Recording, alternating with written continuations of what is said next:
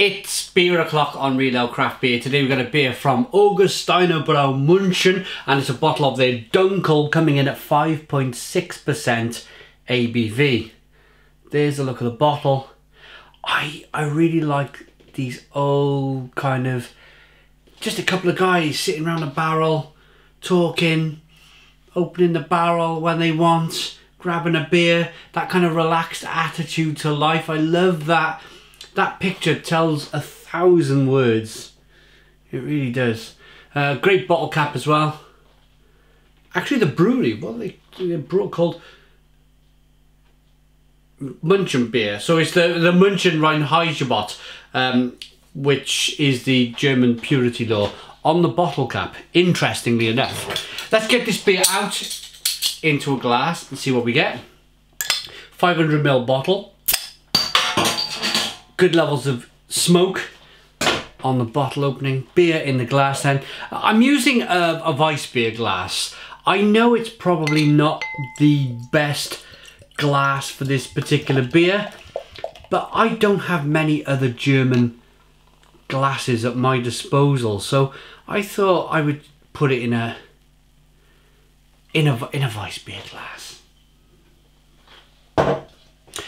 Beer in the glass. We got a 2 to 3 finger tan coloured head. Good levels of carbonation flowing up the glass. Look at that. It's a lovely, lovely looking beer. I would say a copper dark, copper chestnut amber coloured beer. Let's get the aroma. Oh, that smells really good. Toasty, biscuity, raisiny, bready.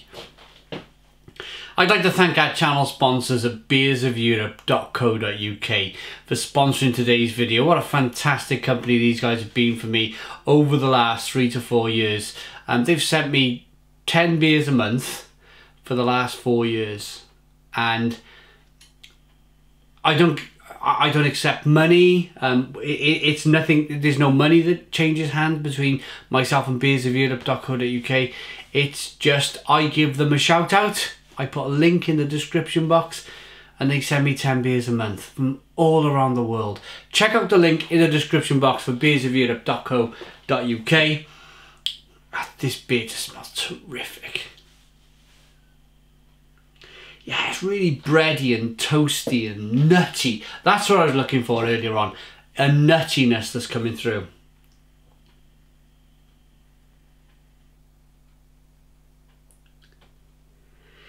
It's the British equivalent of a strong dark. A Dunkel. Dunkel means dark beer. But the Germans, they brew beer, whereas we brew beer at, say, 3.5%, 4%. The traditional, I say traditional, say the 1960s, 70s dark beers, 1980s, 1990s even. In the UK they were like 3.5%, 4%, maybe 4.5% if you were lucky. I think they either call them darks or milds. They become really boring.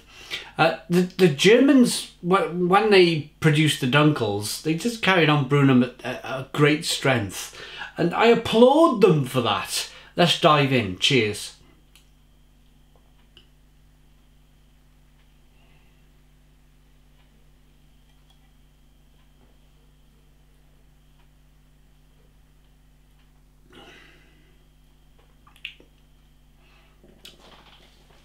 Yeah, that's lovely. Biscuity, bready, nutty, chewy, malty, toffee, spice, raisin.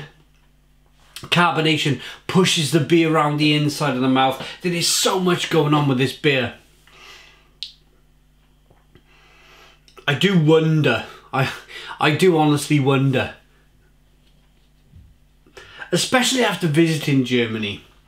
What a beautiful country. It's an absolutely fantastic country. Forests and oh, it's and the beer. I'm a massive fan of German, I call it German craft beer. Beers like this with lots of flavour, Why can't you call it German craft beer? Really good Weiss beers, why can't you call it German craft beer? Because there's an element of craft to it. It's really tasty, it's really lovely. I do wonder, am I in the wrong country? I know, sorry if this sounds terrible even to some of the fantastic beer we have in the UK. It really is fantastic. But for my own palate, my own personal palate, I could see myself, for me this is like milk. Weiss beers are like milk. These Dunkels are like milk. They just sink down. Or if I moved to Germany, would it be bad for my health? Because I would just be drinking these wonderful beers all of the time. And I'd be like that barrel on the label. It should be, I imagine it will be bottle condition. Maybe not, maybe not. A lot of German beers are bottle conditioned. This has been filtered, but didn't it look good? And it tastes so good.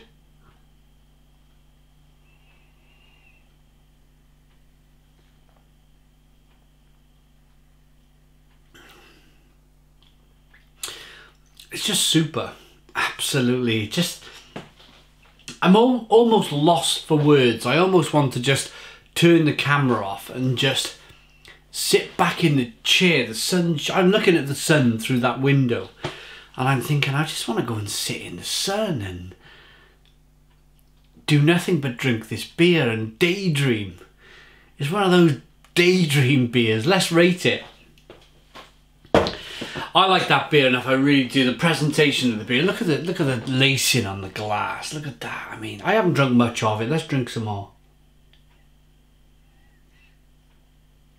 Looks good. Smells good. Tastes absolutely wonderful. I'm gonna give that a 9 out of 10. A Stone the Crows 9 out of 10. Please put your comments in the comments box. Subscribe to our daily beer reviews. Give us a big fat thumbs up. Boom! And cheers.